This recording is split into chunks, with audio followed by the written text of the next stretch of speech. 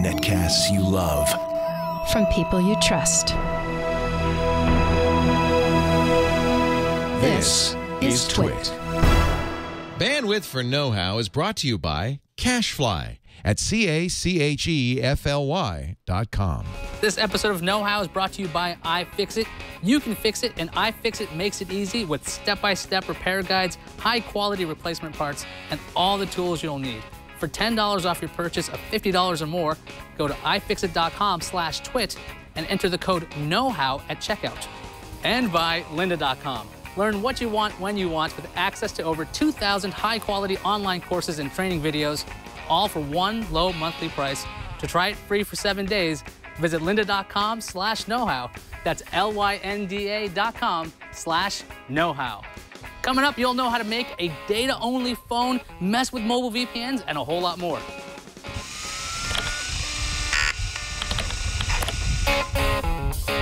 You get to run around. Hi, happy. I'm not doing that for everybody.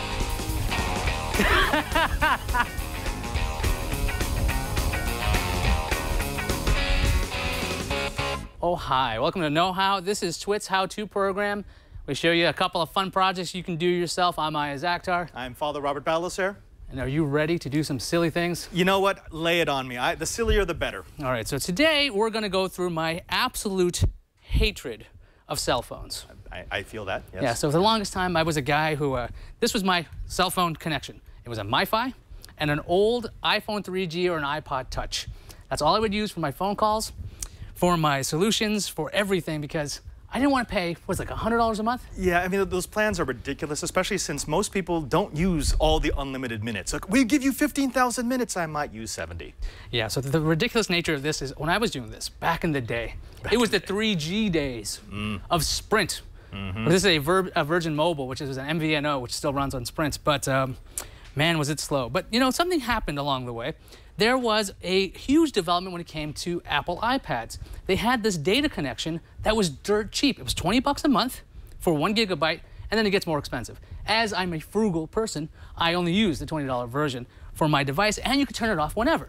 So I was thinking, what if I could make a data-only device using the SIM out of a Verizon LTE iPad? Surely you must be joking. Me? I don't joke. Maybe last week I did. Last week, that's right, that's right. So here's the deal. With LTE, the switch to LTE, Verizon had to use SIM cards. Verizon's phones didn't used to have SIM. That didn't work, so you'd only do that with GSM. So I got my Verizon iPad a long time ago, the iPad 3. What did they do right after the iPad 3? iPad 4? Yeah, and they switched it within like 8 months, and I was angry, super angry. So I switched it out for the 4. I had an iPad 4 up till last week, which I sold, but the reason why I'm mentioning this is because the iPad 4 and lower used a micro SIM. And what I wanted to do was to create a device like an iPhone that had the SIM of an iPad. What that would let me do is have access to Verizon's LTE network, in theory. In theory. In theory, because who knows if it'll work. Right. Swap the SIM out from the iPad into the iPhone, and then I would be able to actually access the network. iPad 4 is pretty cool and everything, but the thing, it comes in this micro SIM. Now, a micro SIM is about this size. I don't know if you can see this. It's really tiny. Let me show you that versus a nano SIM. We'll put it right over here. Can we get the overhead? So that's a micro SIM. And I have a bunch of SIMs sitting around. This is a nano SIM. So cute. Now, the nano SIM is the thing that goes into an iPhone 5 and higher. And that's the kind of phone I was looking at. And you can actually, I can figure out a way to get this SIM into an iPhone. So I can open this up. I actually had to buy a kit to convert things, because once I take this device, if I want to make this micro SIM into a nano SIM, you know what I got to do? Cut it. I've got to cut the SIM. You've done this before? I did this when I was out of the country, and I have to say I was not happy. I thought it was great. I actually used it as a template. I had a nano SIM right next to it. I got a pair of scissors, and I was just cutting along the edges. Totally did not fit, and now it's held into my phone with tape. Yeah, so this here is a tool from Nusi. Now, I found this actually sitting around the studio. Just, you know, because this is Twit. We're just bound to find this. And it looks like a stapler, but what it is it's a SIM cutter. Now, if I pop the SIM out of my iPad right now, this kit here, this is my iPad. This is my iPad Air. This is the brand new one. I'll show you what this looks like. Just pop this little tool in, pop out the SIM, You might notice something different about my SIM compared to a proper nano SIM. So this is a proper nano SIM here. No, they're identical. Do you see the scarring there? I'll tell you what happened. I took one of these SIMs here, one of these micros. I popped it into this cutter over here. And I'll tell you, let's see if I actually want to have the guts to do this today, because I haven't even activated this one. It got stuck when I was trying to get this through. So eventually I had to slam this down on the floor. I basically put it down on the ground and slammed it until it popped through, and that's why it looks like this. Looks a little scarred. Surprisingly, it still works. Now, I don't recommend doing that. No, it seems a little crazy. No. And the other thing is, in case I wanted to be able to go back to my old iPad, I have all these adapters. I bought these adapters. It's a little kit. Let me show you these. So I can put this nano SIM into a micro SIM slot or a larger slot if I want to with these little cards. Nice. This is dirt cheap. It's about like $7. It even came along with this nifty opener and this little container. I don't know why you'd want it on your and you know, this is why you want to actually run it through a cutter rather than just trying to cut it with scissors, because mine would not work in these adapter plates. Since it's such an odd shape, because I had to retrim it, it would still slide around. If you use a cutter that's actually designed for it, you will get a SIM with the proper shape and size. So we got this cut SIM. Now what that allows us to do is take my old iPad SIM, I could pop it into the new iPad, or maybe even put it into something like an iPhone. Now the first thing I actually tested out was on this Windows phone. If you can see this, it's shattered. It's seen better days. Why am I using this phone? Because the owner of this phone, Alex Gumpel, wasn't using it anymore. Can you see why he wasn't using it? Because it's kind of smashed. But I wanted to see if it worked, because I didn't want to shell out the money for a brand new iPhone or an HTC 8X without knowing if this would work. So all you got to do is pop open the SIM tray, same thing. And this one uses something larger than a nano SIM. You can see that? It doesn't quite fit, right? Right, so you use your adapter, pop them in, and I found this actually works on a Windows phone, an Android phone. I tried it with the Galaxy S3, it worked, and of course the iPhone. Surprisingly, the iPhone does work. I'm gonna pop this and show you. This is a nano SIM I activated earlier. Now, why did I use a nano SIM? Where is it? Because you're messing with me, Brian. The nano SIM because the iPad had nano SIMs. Now you can buy those things on Amazon, by the way. You don't have to buy an iPad to get a nano SIM. I just don't want to get these all mixed up. Give me 1 second. Grab this. You know, one of the cool things is, as the phones are getting more and more advanced, we're seeing more of these high-end phones that support all bands. They're all built in there so that you can go from carrier to carrier.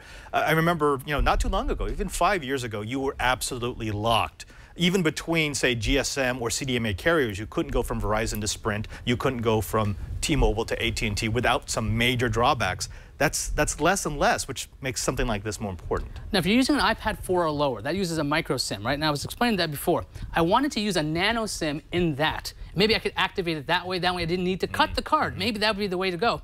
It turns out when you do that, you get an activation error on your actual iPad. It says, call Verizon. So I called up Verizon and I said, hey, could you check this out? And they said, what's the IMEI number? They said, that SIM isn't compatible with your device. Oh, come on. So they kind of know that the nano SIM belongs to an iPad mini or an iPhone, but not an iPad 4 or lower.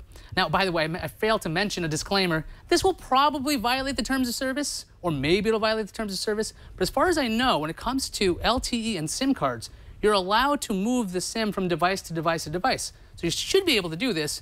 Why Verizon would care whether I'm using a device this size or this size, I'm not quite sure, but it's one of the workarounds I like to use right now. So if it violates the terms of service, get a second SIM card in case you don't want to ruin your main one, because I haven't done that with mine. Let's see here. Now, I told you about the nano SIM thing. If you use a nano SIM in a micro SIM slot, it might not work when it comes to your iPad.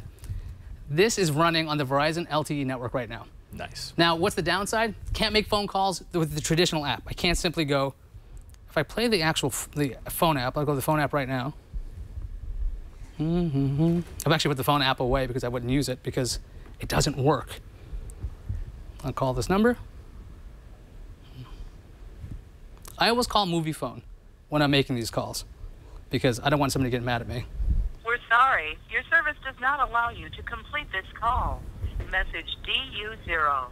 So if you put a data-only SIM in one of these devices, you can't make a phone call. Now you're like, what's the use of this? This is terrible. I can't make phone calls. You just got to use a different app. That's what I've been doing forever with my iPod Touches and every other device. If I use something like Hangouts, because they just added phone calls that way, Hangouts, and I'll dial in my favorite movie phone. You actually have to confirm the call, and we wait. Put it on speaker. So now essentially it's a SIP call. It's going over the data network. Welcome to Movie Phone. How about that? And it actually works, yeah. So we're using that. The thing is about Verizon's LTE network, it's crazy robust. So you'll be able to do things that I couldn't do with these devices back then, because a 3G connection was really unforgiving in my experience. FaceTime worked pretty well in 3G. But when it comes to LTE, even the low speeds are all right. I've used FaceTime on this device. I've used Google Hangouts and Skype, and they work pretty well. Now, I've been using this for a couple of days, so I don't know if Verizon's going to get wise and go, wait a second, what are you doing there? That's not going to work. But right now, it's been working. It's worked on every device I've tried it out, and it's actually a data-only phone, $20 a month. Now, you might be wondering something, though. A gigabyte a month, how much data is that? You can actually use the built-in tools of the phone to see how much data you're using. If you want to turn off service, though, you can't do it with this device. You've got to put it back on the iPad. You've got to go back over there, and that'll make a huge difference. I can show you what happens with the activation on this device.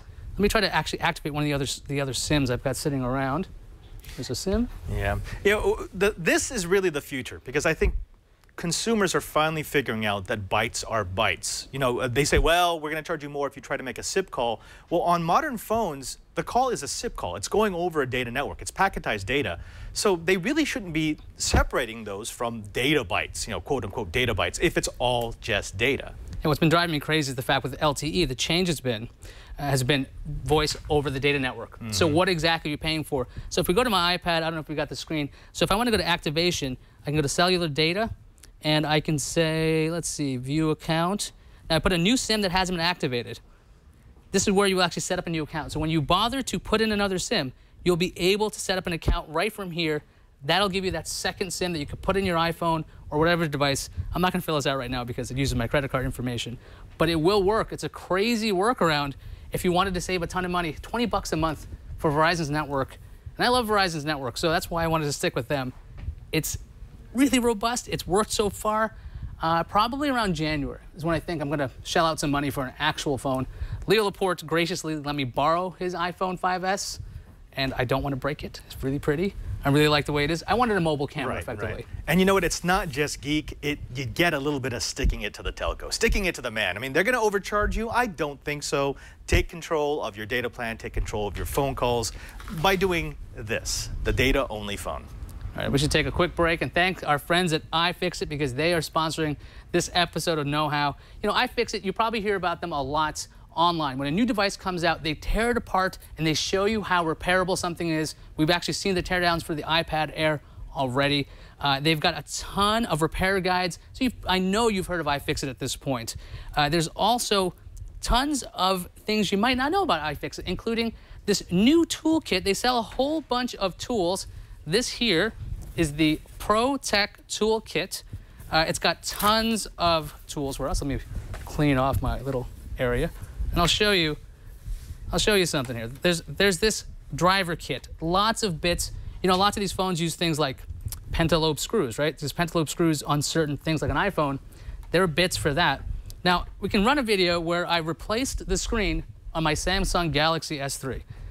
So there's my video there.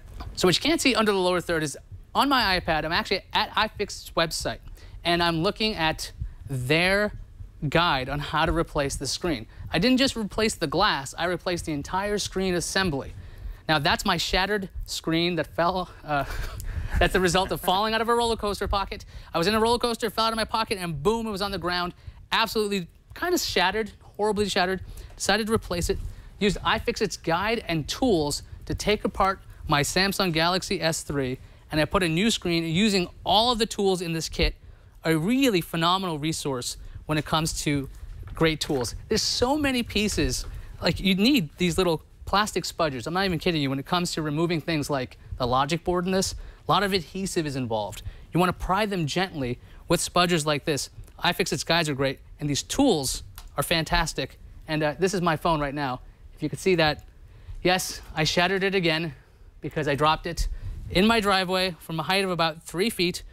Very, very depressing. You were testing. You were testing. Yeah. I'm going to, now that I've actually used the iFixit toolkit to replace it once, I'm going to replace it again. There'll be a new video of that because I happen to have another screen just at the ready. There's all kinds of things that, by the way, you should really be using if you're going to be messing with computers. I know we're all bad at this. We don't use our static wrist strap and make sure that we're not going to fry components. It's available in this kit. I showed you the spudgers. There's even a suction cup. You'd be like, why a suction cup? I know what that's for. It's pulling screens out of the cases once you got the seal removed. Yeah, like something like an iMac, Yeah, right? exactly. So you got this on there, and they also have repair kits for all of that. Like I mentioned before, all of these bits in here. There's even bits, the triangular bit, if you want to take apart a McDonald's toy or a Happy Kit. There's so many different bits in here. I can't even list them all. All the spudgers I've already messed with. It's super lightweight, and this toolkit is just a phenomenal value. I'm a big fan of it. You know what I found out about these kits? There's a lot of people who think, oh, well, I've got a good toolkit. I've got a multi-purpose screwdriver. I've got little blades that I can slip under screens to pry them out. But when you have a kit that's actually dedicated for geeks who like to hack their devices, you don't have to worry about like stripping out bits because you're using just one size too small, or cracking the side of your screen because you're using a putty knife instead of a spudger. Yeah. Having actual dedicated gear really does make things better. Yeah, it's about 65 bucks. It has a 1-year warranty, and the holidays are just around the corner. The ProTech Toolkit is a perfect gift for any geek, hobbyist, or do-it-yourselfer. So instead of having somebody like just recreate this after years and years of collecting bits, you can get one kit all in one right here, thanks to iFixit. Now with iFixit, you can fix it yourself. Visit ifixit.com/twit for free step-by-step guides. iFixit also sells every part and tool you'll need. Plus, if you enter the code KNOWHOW at checkout, you'll save $10 off any purchase of $50 or more. That's ifixit.com/twit. We thank iFixit for the support of KnowHow. So, we got a long-term review coming up. Yeah, we do. Remember, this is our segment on the show where we take a product and we run it through real-world use. This is not just one of those, this is the box, this is what it looks like, it's shiny, it works. No, we're actually going to show you the product and then show it to you again months down the road to see whether or not it met expectations. Yeah, so one of mine, after you buy. All right, so we're going to do a long-term review of this device. This is the Pogo Plug Series 4. Now, we covered this way back in Know How 1. And after that episode, after I got to try it out, I bought one for myself. I've had this since August of 2012. I've been using this pretty much every day. And if you forgot what it was, this device is a server. You attach a hard drive to it or an SD card if you want as your storage. It's got 2 USB ports in the back so you can attach hard drives. And it gives you access to your files anywhere you have an internet connection. Also, with the Pogo Plug software, in your local network, you'll be able to mount this as a network drive. That way, you can have access on your home network, really fast speeds, or online. It might be a little slower because that'll depend on your internet connection. Now, one of the cooler things about Pogo Plug is that they have apps for iOS and Android, and they also allow you to do automatic camera backups. So if I've taken videos or I've taken pictures, it'll automatically go to this hard drive at home. And unlike Dropbox or any of those other competitors, I don't have to pay for more storage. It's only limited by the hard drives I've attached. This is a 3 terabyte drive I've got attached to this device. And right now, the Pogo Plug is attached to the network, and I can access this pretty much anywhere. I've got the Pogo Plug app here, which I will show, and it's actually showing you an image. This is on the Verizon network. I'm not even on the local network. Here's a picture of me when I was in college with my best friend Rob. That's actually being served off of that. I can go into other devices, let's see, other things I can see. My music, if I wanted to, my video library, which is basically what I use this for, and you'll see that in the long run. Here's my H.264 video of all my movies.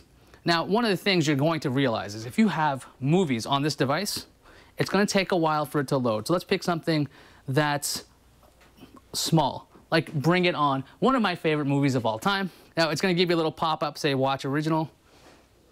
And I've actually optimized this for something like an iPad. Everything is, you can see M4Vs here. You get to determine what's actually running on the hard drive. You can see it's trying to buffer right now. And you can see the little light back here going because the hard drive is being accessed. This might take a while because we're on the Verizon network, and this is taking some time. It's a 700 megabyte file. If you're going to access Pogo Plug anywhere, you can actually do it on a browser. You can go to mypogoplug.com, you sign in with your username credentials, and then you have access to all the files you would normally. So you could just go to a friend's house and watch your movies on a browser if you wanted to without having to download any software. So the PogoPlug software will also scan your drive for photos and albums. If you look on the left here, it actually shows you a timeline of all the photos I've uploaded over the years. Now, I've been using the PogoPlug nonstop for pretty much over a year, and the reason is I haven't had any reason to look for anything else. Back in episode 1 of Know How, we tried out Tonito, we tried out PogoPlug, and there were other services out there. But PogoPlug has been absolutely phenomenal in its usage, at least in the day-to-day kind of thing. If you're writing lots of files as a local drive, it's probably a bad idea to use it as a NAS, I gotta say. I've seen some errors with the Mac software when it's actually used as a local drive, but on Windows, it's been just fine. I'm not sure what's up with that. Seems like it's a PogoPlug software issue.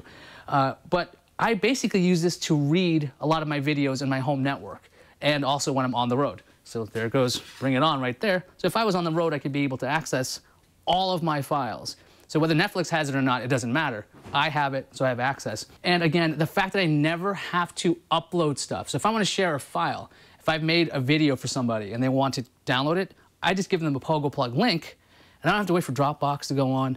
I know there are nights where I've left my Mac Pro on all night because it's uploading to Dropbox so I can send a share link. That's kind of lame. This thing doesn't use anywhere near as much power as that, and it's dirt cheap. I bought this thing when it was $60. And you can probably get them used for about $30 at this point. It's a really powerful piece of hardware when it comes to serving up stuff. On the downsides, by the way, if you saw that little pop-up says optimize or watch original, because this device is so small and doesn't take a lot of power, when you want to optimize something, it's trying to transcode. This thing is not really good for transcoding. So if you've got a 5 GB Dark Knight Rises video and you try to transcode it on the fly, yeah, it's going to kill this thing. It's going to take forever. So don't bother to do that. Again, this is really, for me, has been a read-only for the most part, and the automatic backup for my camera roll and my videos, which has been really good. Again, this is the PogoPlug Series 4. I'm really happy with it. I want to see what PogoPlug does next because I really quite like this. Now, we're doing the show live on a Thursday, and there's a chat room if you're not aware. So if you download the show at twit.tv/KH, you might not know that we do the show live around 3 o'clock Pacific time on live.twit.tv. And we have a chat room. Somebody in the chat room asking, why do you pay $50 a year to PogoPlug? There's no service fee. I'm not paying $50 a year. That product is $50. Yeah. I bought it once. If you want to get cloud storage through them, they do have their own other services, but I don't see the point of that. I use my own hard drive for my storage. But if you want to back up to their cloud, you could do that as well. That's a whole other thing. But I'm only paying $50 for mine, and I paid for it once. There's no service fee once you get that. Unless you keep breaking them. Well, yeah, that... Like every month. Considering it's yes, if you're breaking it every month, you're right. I walk up to it, hit it with a hammer. Done now. That's a subscription service. There we go. It would be a shame if something happened to your PogoPlug. Let's talk about some security then. Yeah. Some other security. So instead of like somebody strong-arming you, you're going to show us some mobile VPN solutions, I'm right, going to Padre? show you some mobile VPN stuff. So, you know, everyone is a bit on edge about security now, right? Because Absolutely. we're worried about being spied on. We're worrying about what kind of data is being collected. And we know that there are VPN solutions for computers and for desktops that work quite well, but VPN solutions for mobile devices, phones and tablets, haven't always been the easiest to configure. So what I'd like to do is I'd like to show you a couple of different ways you can secure your data, make sure that it's okay, make sure that it's running well, that that no one is looking at what you're doing. What I'd like to do first is show you what it looks like if someone is tapping your machine. So I've got a Android phone right here that's connected to the setup. If Brian will look at our overhead setup, we're duplicating the internet. We've essentially made our own internet right now using this DDWRT router, using this switch, using this really cool, super advanced Xeris wireless AP. Is it heavy? I hear the internet's really light. Yeah, it's because it's wireless, you know? Exactly. Internet is wireless. IT crowd, geek reference. And this tap. This tap is what's going to let me peek in on whatever's going through this phone to the internet. So if Brian will now show my my capture screen here, what you'll see is this is Wireshark showing you the data that's running through that network. So if I start up a browser, there you go. You start to see data running through. So if I go to CNN, these are my DNS queries. So of course I can see, oh, look, there's CNN, here's money.cnn, there's an ad click. Again, it's showing me all the different DNS queries that's running through here, including iTunes, Apple, Android, a lot of CNN links, and DoubleClick. Again, we don't really want that because someone who's just tapped into our wireless or tapped into our ISP will be able to find, at minimum, where we're going, not to mention that they also might be able to find the payload. Right, you don't want any of that information being compromised. So what should we do? So here's what we're going to do. We are going to use a VPN for the mobile. VPN is virtual private network. The easiest way to do it is to use a VPN service. Now here at the network we have as an advertiser ProXPN. I actually used them before they became an advertiser on Twit, which is why I was excited that they joined. They have an app and it's really, really simple. This is what the app looks like. If you'll go back to my product page, it's downloaded onto my Android phone and I just start it up. If you know how to put in a username and a password, that's pretty much all you need. Slow down, college boy. I know, a username and password, okay. Username and password, and I go ahead and click connect. And it's going to say, yes, I trust the application. And up in the upper corner here, you'll see, yes, now we're protected. So ProXPN is now saying, we're good, and as soon as that turns green, yes. See this little key? Okay, there's a little key. That teeny tiny key tells me, okay, now all my traffic is being encrypted. All right, now what's the proof? I mean, it works exactly the same way. Here I go to CNN, I'm going to go to different websites. The device itself doesn't notice anything that's different, but what does my capture screen look like? So I'm going to go ahead and restart this capture, and let's go to a different website. I'm going to go to Wired. All right, let's see if we can see anything. Nope. We got what? See that's the wireless AP. Notice how nothing is showing up. The DNS queries have been obfuscated. In fact, if I clear out the DNS filter here, you can see all the different data that's running through. These are all encrypted. You can't tell what's going through them. You can't tell what kind of packets there are. You can't tell what's in the payload. So is someone listening in with Wireshark, yeah, they'll capture this. They'll see a source and a destination, but that's all been obfuscated because it's going through that VPN service. All they know is that your device is talking to a VPN service. They don't know what kind of packets you're sending. They don't know what's in the packets, and they don't know where that service is sending you to. So if they're actually spying on your network and there's a whole bunch of people on that, let's say if you're hanging at a local coffee place and you're using their Wi-Fi, and if somebody's actually in the middle and they're sniffing everybody's packets, if they see that, they're not going to bother to continue try to decrypt your stuff. They're going to be looking for somebody who's not using a VPN because that stuff's going to be out in the clear. You don't need to be the most secure user on the network. You just have to not be the least secure. Yeah, it's kind of like what happened in the old days in New York. You used to have clubs on the car. You remember the club? Because the idea was, it's a pain in the neck. They'll move to the next car. Just make it that much harder. Then you just get a hacksaw. You just remove the thing off. Yeah. They figured that out. Thieves are very smart. Yeah. Now, I will say I like using this service because it's really easy to use. I mean, I can load this onto my parents' phones, my parents' tablets, and have them log in every time they go out to make sure that they're secure. But there is a monthly service fee, and there is one big other disadvantage, and that is because you're using a VPN service and not like a VPN appliance, I can't get into my own network. This doesn't put me behind my firewall so that, let's say I'm traveling, I can now access my own NAS, my own computer, my own printers, whatever it might be. It's secure and it's encrypted, but it doesn't grant me access to the stuff that maybe I would want. But it also means that you don't have to deal with the maintenance of an appliance. You're not the one responsible for the actual administration of it. It's simply, hey, something went wrong. You contact these guys. You're like, hey, what went wrong? They'll let you know. Granted, you can't go ahead and access your local files as you're mentioning. You could probably figure a way around that anyway. Yeah. But that's a kind of a turnkey solution. Exactly. Yeah, you pay $5 a month or less, depending on if you've used our Twit codes, and boom, you're done. You're ready to be encrypted, and you know you're safe, and you can test it yourself. By using a setup like this, you can actually look at your own traffic and make sure that they're actually delivering on the encryption that they promised. Now, let's move on from that. That's our super simple pay per month type solution. Here's one that gets a bit more advanced. This is one of my favorites. This is a SonicWall TZ215. It's a security appliance.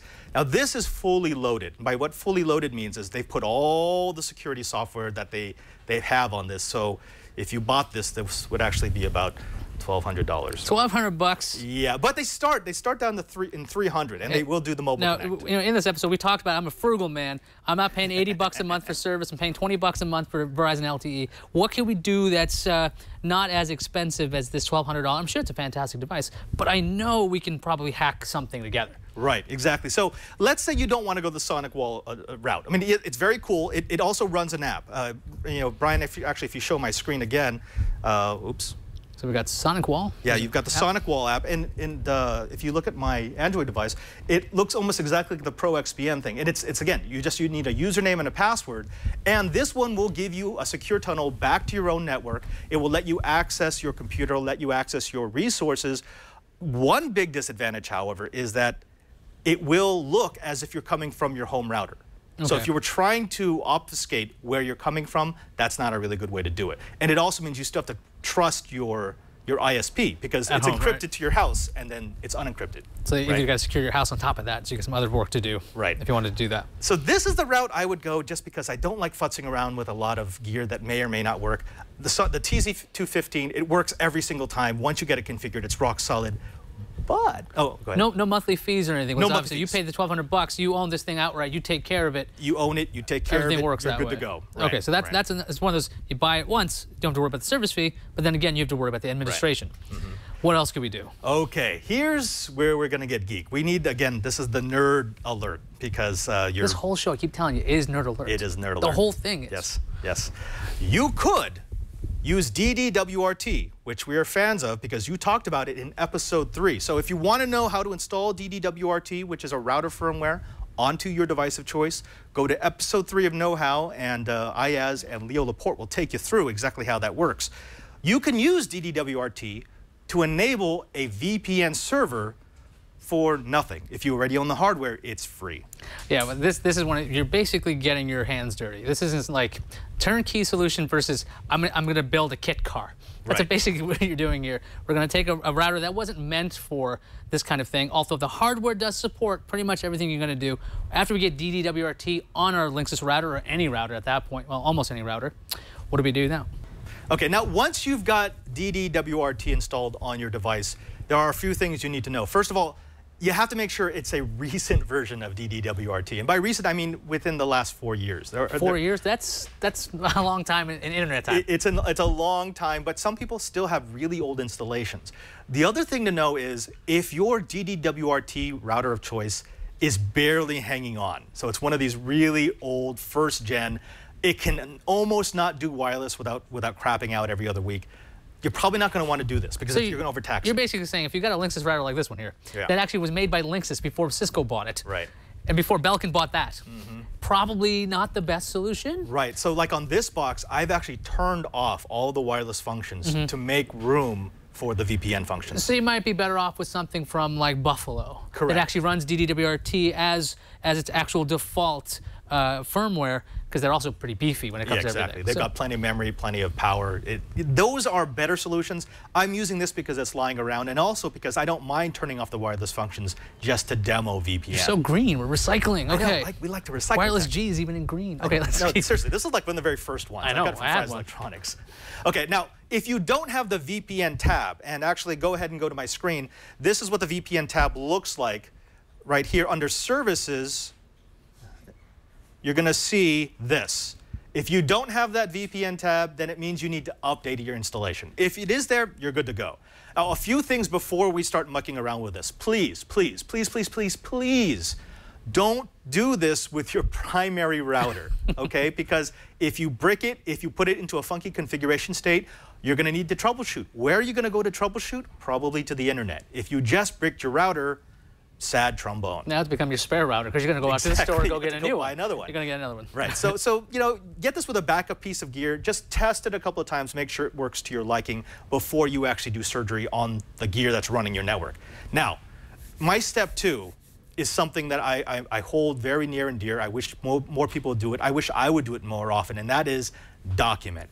Document, document, document. Before you flip a switch, jump into your router and get at least the critical pieces of information. That means your external IP. So what is the real IP address out into the world? Your internal IP. What's the IP that devices on the inside are going to see?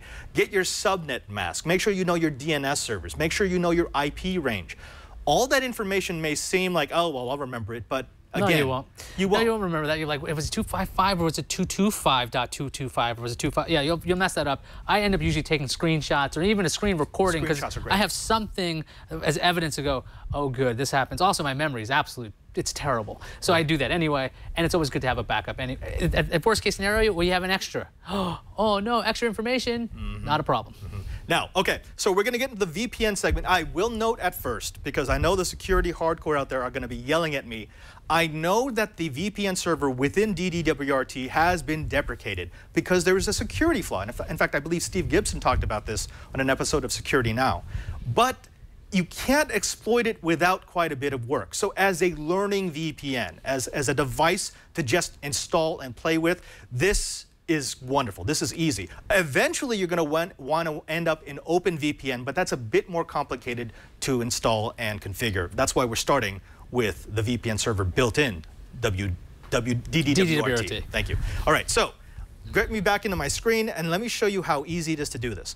The first thing you're going to want to do is you get into this VPN tab, and I already have a lot of my settings done. It looks like this. You've got two boxes, your PPTP server and your PPTP client. Of course, we're going to want to use PPTP server. When we enable that, we get all of these drop-down options. This is all default. Leave everything on default except what I'm going to show you. In the server IP, you want to type the address, the real address that your router has for the outside world. Now, we've created a fake internet here because we don't want anyone messing with our demonstration. But ultimately, that would be like if you were in Comcast, it might be 207.97. blah, blah, blah, blah, blah. That's where you put that because the device needs to know where the VPN server actually lives. The second thing that you're going to want to play with is this, the client IPs. Notice how the third octet is different. Here is 192.168.1.201. Here it's 200. That's because this one up here, the server IP is the external address. The client IP is the internal range. What you're telling the server is when a device connects to me through the VPN server, give it one of these addresses. So that's important. You have to make sure that that address range isn't going to conflict with anything else you might have on your network. Like Iyaz, you've probably set a couple of statics in your network, right? Yeah, I have to because I want to be able to reach, there's a number of servers I'm running. Like, I used to have Audio Galaxy. I used to have a bunch of other older projects that I had running. So you required forward to them. Yeah, I had a bunch of those. I've been swapping them out every now and then. I've moved a lot, so things change. Exactly. But yeah, so you put your range. Now, in this demo that we're showing you again, those ranges look very similar. They probably won't look like that with your case. External IP addresses usually look a lot weirder than, than 192. And again, this is why it's important to document it, because if you get it on paper, you can actually keep it straight. Oh yeah, that's right. External address, internal address. External address, internal address. That's important because if you mess that up, the VPN server is not going to work. Now this third field, this is an important one. This is where you set your usernames and your passwords. So mine is Padre, and then you have an asterisk, twit, asterisk. So for example, if I wanted to add Iyaz, I would put Iyaz, space, asterisk, and then have the same password, twit, space, asterisk. That's all you have to do. That sets up your user field. So when I have a device trying to connect, it can now use either Padre, password twit, or Iyaz, password twit. So users on every line, you separate out the username and password with an asterisk and a space. That space is not part of the password. It's just there. That's syntax, right? So it's username, asterisk, password, asterisk. Gotcha. New line, username, asterisk, password, asterisk. Got it. Okay. That's it. So that sets up the DDWRT VPN server. Now you have to set up your client, and well, this is where it gets weird because as we all know, clients operate differently. And I'm not just talking about iOS or Android or Windows Phone. It's actually different within versions of Android, within versions of iOS. So I'm going to give you sort of a general overlook on how you would set up, starting with my Android phone. Remember, this is my trusty, handy-dandy Android phone that I had OpenVPN or a ProXPN connected. I'm now going to disconnect that. So if Brian looks at my screen, there's no key here, which means there's no longer a VPN established. Setting up a VPN is actually really simple. You go into the configuration, You're going to go into More Networks. You're going to go into VPN. And there is KH for know-how. But I'm going to go ahead and delete that because I am so confident that it's going to work that I'm going to go ahead and recreate it. I'm going to hit the plus button to add one. And now I need to put a name so I know it's different from everything else. I'm just going to put KH. This is the actual TouchWiz interface, right, that you've got going on your Samsung S4. So again, could be different on your phone, but this is one of the most popular phones in the universe at this point. Probably might look like this. Exactly. Now here's the first important piece of information, the server address. Remember, if you go back to my, my configuration screen, this was the address that I typed in right here. Okay, so again, document, document, document, document. What was that? Document. Okay. Document. All right, got it now. Right. So we're going back over here, and we're going to type in that address, which is, I'm going to do it right side up, 192.168.1.201. All right, looks good. Okay, so go ahead and save that. The first time I hit it, it's going to ask for the username and the password. I type that in, Padre and password of Twit. So let me go ahead and put that in, Padre. Type in username and password. This is all the setup we did earlier. It's just going to match everything like we did before. Right. And so now it's connecting, and now it's connected. So you get a little key in the upper corner here.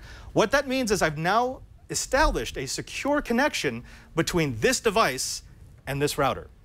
Fantastic. Okay, so let's test it, because remember when we did ProXPN, I was able to surf web pages and it couldn't tell.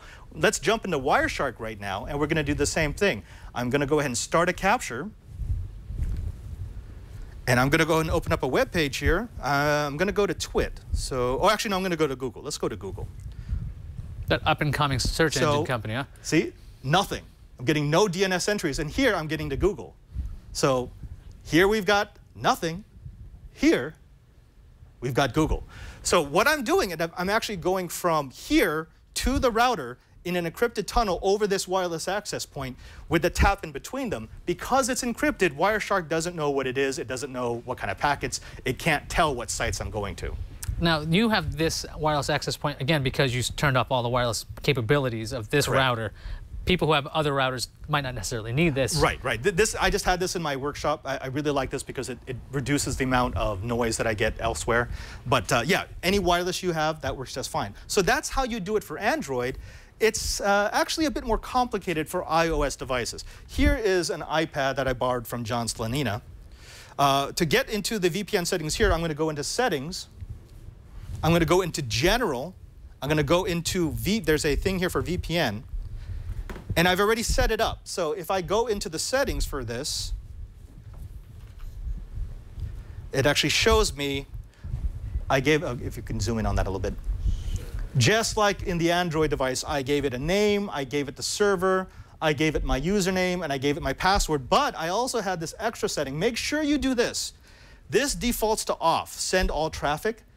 That means it's a split tunnel. So any traffic that wants to go to my local network will go over the VPN, but any traffic that just goes over the internet, it would be unencrypted and it would go out into the real world. We don't want that. That's off by default? That's off by default. Okay, we want turn that on by default. There we go. Okay, so that gives me my, my settings. I'm going to go ahead and save that.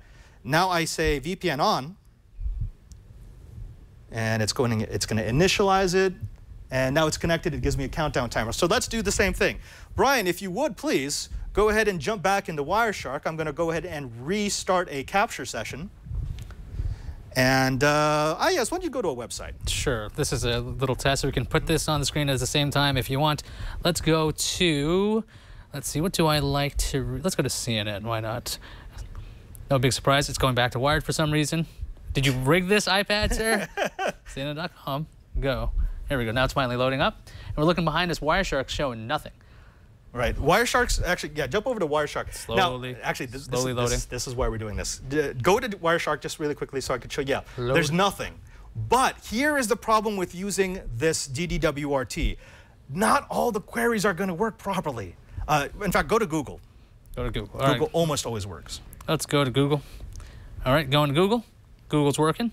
Looks like it's working anyway. Really slowly. It is really slow in here. Now imagine if this was over the open network, out in the real world. It would be even more slow because you need to go to your device, then back out to the world. And you have to make that trip every time a packet jumps in and out. But I can safely surf Reddit. Right. Haha. And again, see, over here, the only thing that we're seeing is stuff that I'm getting off of, my other device. sorry about that. That's my bad. You got another device I had a couple polluting the of traffic. devices. Look at Yeah. that. Marvel and Netflix are joining up. I knew that. Yeah. I watched Tech News today. They told me that. Awesome. So this is two different devices, two very popular devices. It's actually really easy in Windows machines. That's why I didn't even cover Windows machines, because if you've got a Windows machine, you probably know how to set up a VPN. The cool thing about this is I can use tech that I already have to set up a VPN. The bad thing, and I'm glad that the iPad gave us a little bit of trouble, is that it doesn't always work. Because we're really stretching the limits, especially on these older boxes, sometimes the queries just don't go through. Now, there are ways to fix this using IP tables and setting up a transparent proxy, but we're going to save that for another day. That's awesome. We can find out more about that. So it gives you security, peace of mind. You don't have to worry about selling out $1,200 for an appliance. So you could if you wanted to, but you could always reuse your old gadgets. Try this out. I know I have like a whole bin full of old routers. This might be something I'm going to try out for myself. Should we take a quick break and thank our friends at lynda.com? Let's do that. All right, so lynda.com is an online learning company, and they are sponsoring this episode of Know How, and we are big fans of these guys. Now, they let anyone learn creative software and business skills to achieve both their personal and professional goals. With a lynda.com subscription, members receive unlimited access to a vast library of high-quality, current, and engaging video tutorials across a wide variety of subjects. If you guys are watching Know How, you might like software, so they got explanations for things like Dreamweaver, WordPress, PowerPoint if you wanted to become a PowerPoint master. Business skills, I like the business skills section. If you want to learn how to negotiate a raise, perhaps, maybe you're like, hey, you know what? I don't know the best way to do that. They actually have courses about that. Even time management skills, big fan of the time management one, tried that out myself. Hobbies, if you want to try out DSLR video, they've got that. Programming, they've got that covered too. So if you want to mess with the web, app development, CSS, SQL, they've got that and more. Now currently, I'm taking a course called Pixel Playground. It's one of the new ones added this week. There's over 2,000 courses with new courses being added daily. Now this Pixel Playground tutorial is actually hosted by Bert Monroy. You might know him from Pixel Perfect and other things like the Screensavers. Big fan of him. And the one I'm actually looking at these days is one video. These are short 10-minute videos. So you don't have to spend forever learning this. One is actually on how to make a flower tattoo. So you can actually place it on somebody, because I've been thinking about getting a tattoo. Why not just do that? Learn it in Photoshop first, place it on me before I have to live with that forever. And Photoshop is a great skill to have anyway. And I love listening to Bert. He's a fantastic educator. Did I mention that these guys that are hosting these are top of their field experts, okay? These instructors are working professionals and expert teachers. This is also really high quality video production. You're not seeing a camera on top of a monitor. You're not getting scan lines. You're not getting muffled audio from a YouTube video. You're not getting any of that. You're getting high quality video. And there's new courses added every week, like I mentioned. This week, QuickBooks for Mac is out, JavaScript for web designers, teaching kids programming with PHP, and Pixel Playground with Bert Monroy. These courses are curated. Each lynda.com course is carefully structured so that users can learn from start to finish or jump to a specific chapter for quick answers. So if you're taking a longer course, you can jump around on playlists. You can actually go from device to device as well. So if you start off on your laptop, you could move to your iPad and actually continue learning. Either you got 15 minutes or 15 hours. Lynda.com's got so many different courses for you to learn from, and you can pick up from any device. It's really fantastic. There's even searchable transcripts. That I'm a huge fan of. You can search inside a video to save time and find exactly what you're looking for. And it's only $25 a month for access to Lynda's entire course library. Or for $37.50 a month, you can subscribe to the premium plan, which includes exercise files that let you follow along with the instructor's project using the exact same assets. So you get to use what they're using. And you can try lynda.com right now with a free 7-day trial. Visit lynda.com/knowhow to access the entire library. That's over 2,000 courses free for 7 days. That's lynda.com/knowhow. And we thank lynda.com for their support of Know How. They're a fantastic resource. Big fan. Hey, Iyaz, you know what I like? VPNs? I like VPNs, but I also like feedback. Good. because we got some. All right, so we've got a message here from Jeffrey who wants to let us know that my 3-year-old laptop, which I still love, was recently running low on hard disk space and its stock 320 gigabyte hard drive. I was considering going to an SSD, but found the price for a 512 gigabyte SSD just to be too high, especially for the minimal space increase that I was going to get.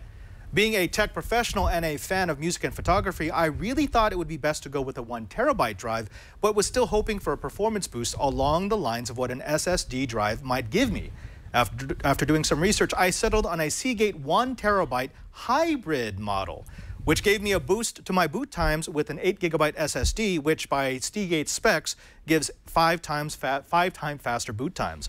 So far, I'm impressed with the performance and general speed of the drive, which I've had in my machine for about 6 months. It's great bang for the buck and really puts new life into an older laptop. Best regards, Jeffrey. That's great, Jeffrey, because we covered putting an SSD in an old laptop, but we didn't talk about hybrid drives for some reason, and that's because sometimes you just think SSD or hard disk drive, but if you want to get a lot of capacity and you want that boot time boost, you might not have to even go full on SSD because, like we mentioned before, 1 terabyte SSDs, pretty pricey. Yeah. Hybrid drives, not as pricey because what was this SSD? The actual is 8 gigabytes. 8 gigabytes is solid state, so you're not going to put everything on there, but you'll boot like that. Now, one of the things to know about these hybrid drives, I actually like them. I really like them because they are a nice performance slash speed slash price point, is that you don't have any control over what goes into the SSD. The Seagate hybrid drive, which is probably the best among the hybrid drives, gives you that 8 gigabyte partition or a 16 gigabyte SSD in a future version, but it chooses via an algorithm what goes in there. It looks at the files that are accessed most often, and it puts those files in the flash, in the SSD. Because Iyaz, as you mentioned, not everything has to be super fast, just the files that you use most often. Yeah, somebody's mentioning the next step is to ditch the optical drive and create another drive slot. I've seen a lot of people do that. I've been looking at my old MacBook. I'm like, yeah, I don't really use that optical drive very often. I could probably use a lot more space. It's a good idea. We should use that idea from, was that Jimbo? Jimbo, great idea in the chat room. I miss the days where you could have a laptop that had 2 slots. Because then the old Dell days where you had the double, you could swap them out. You put one 256 gigabyte SSD for the operating system and programs. You put a 1 terabyte spinning drive for everything else. Boom. Or an extra battery, that was an option. These are the old days, folks. This is back when you had swappable components. The good old days. Yeah, well, that's like a history lesson. But guys, we talked about a lot of stuff today. We talked about a lot of equipment, software, figuring out ways to cut our SIMs. You're like, what on earth? How am I going to remember everything you guys talked about? Well, don't worry about it. At twit.tv/KH, we've got tons of show notes, especially for this episode. We'll have lots of explainers. What did we use? What tools? We'll have links to everything we talked about, including detailed instructions on how to do pretty much anything we showed you today. Now, if we look at our last week's episode, we showed you some trick or treats because twit.tv/KH has our giant library of episodes. I'm so gangster. Last week, absolutely, because you're rocking an SSD. That's right. That's how you know you're gangster. How can you not be a gangster? You can see our show notes. These go on forever. Best show notes in the business, by the way. Yes, absolutely. The best show notes at twit.tv/KH or at twit.tv/KH. And you know what? If you have questions after you look at those fantastic show notes, you could always reach us at knowhow@twit.tv. You can send us an email. You got show ideas? Let us know over there. Big fan of our Google Plus community at this point. We've got around, I want to say over 4,000, almost 5,000 active Google Plus community members. That's available at gplus.to/twitkh.